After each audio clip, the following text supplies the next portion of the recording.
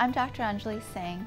I'm one of the internists here at Johns Hopkins Community Physicians. My approach to providing health care is to listen to my patients, see what they come in for, and see what I can provide for them for their needs, but also to look at them as a whole and see, not just to address their concerns, but to see what they also may be missing. So the reason I practice with Johns Hopkins Community Physicians in a community setting is because I'm actually from here, Montgomery County, and I want to give back to the community where I've been raised all my life and be able to provide for patients.